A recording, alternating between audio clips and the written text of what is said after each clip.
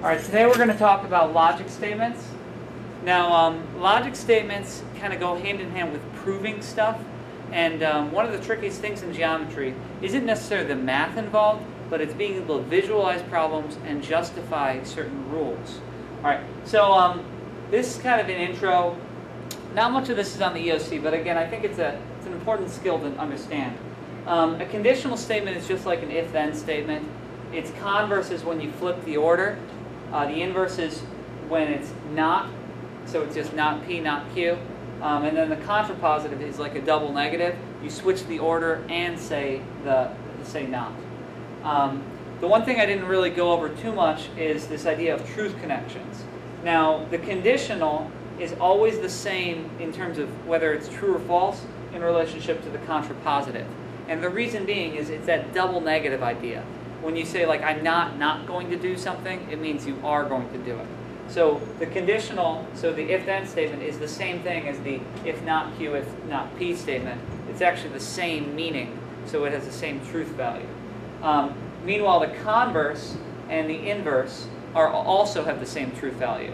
So the converse is just like the conditional is like contrapositive is the double negative of the conditional.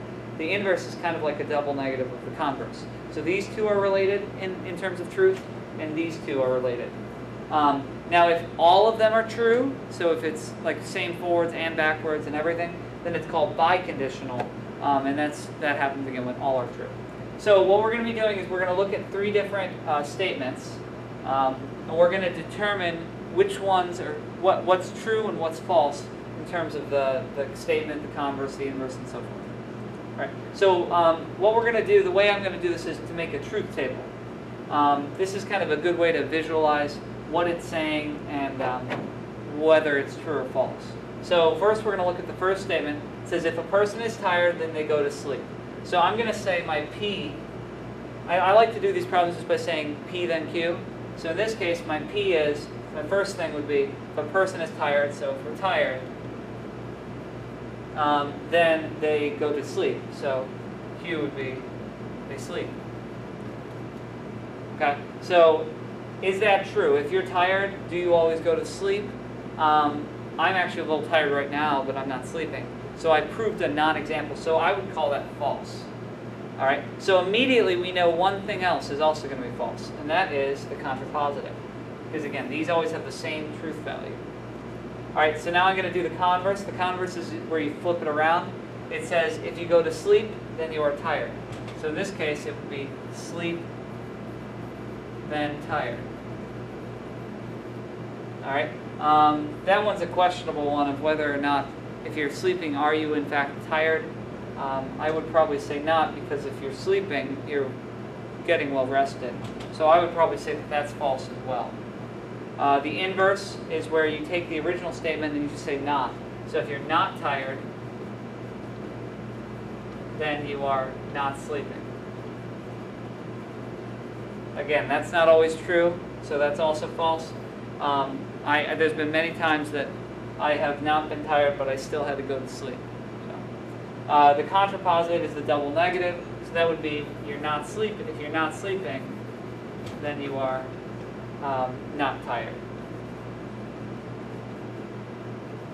And again, the easiest way to tell the truth on that, because the double negatives are confusing, just know that it's going to match whatever the statement was. All right? So that would be our first truth table.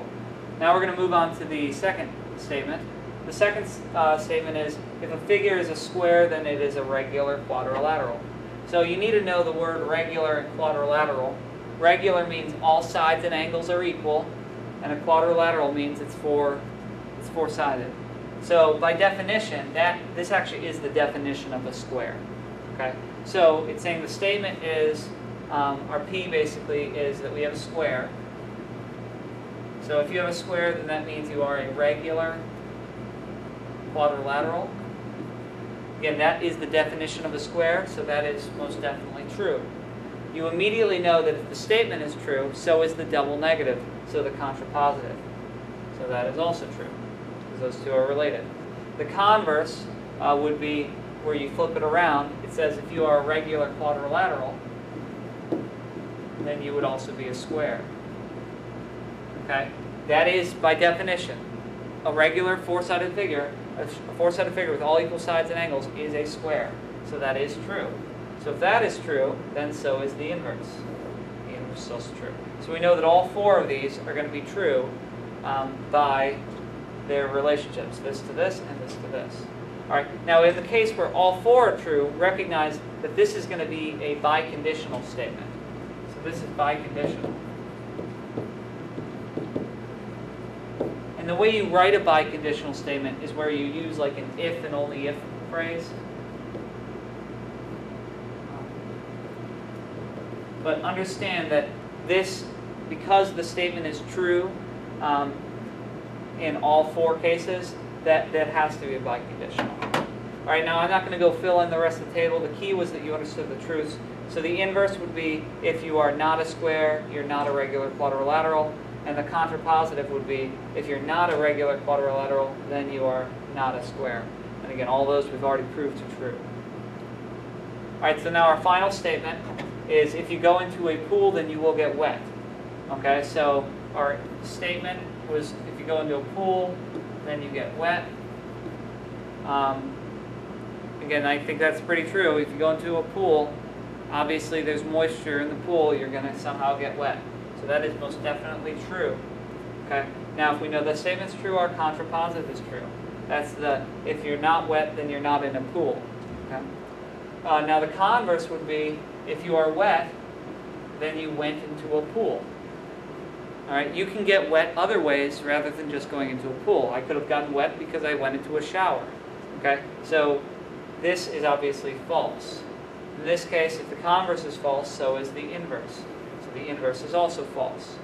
All right, and that is basically how logical statements are connected in terms of true and false. Okay.